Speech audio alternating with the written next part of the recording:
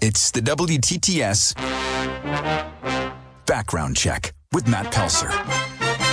A band with two drummers? What do you need two drummers for? It'll never work. Wait. Allman Brothers? Okay, so there's one. Hold on. Grateful Dead? Okay. Doobie Brothers? All right, fine, I'm wrong. Today is the birthday of Doobie Brothers drummer and percussionist Michael Hossack.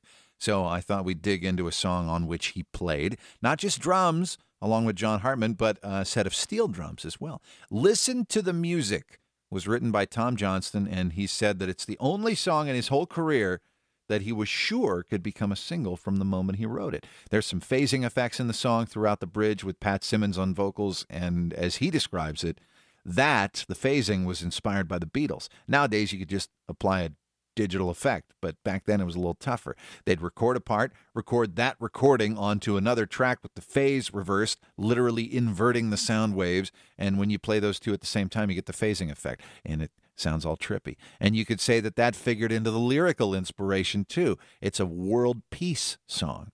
Tom Johnston said he was inspired by the idea of getting all the world leaders together on a hillside and having them all listen to music and, do other things, man. And maybe we wouldn't have so many problems if that happened. A nice thought, if it were only that simple. On this, Doobie Brothers drummer Michael Hossack's birthday, who, by the way, left this mortal plane in 2012, but will mark his birthday all the same. Listen to the Music.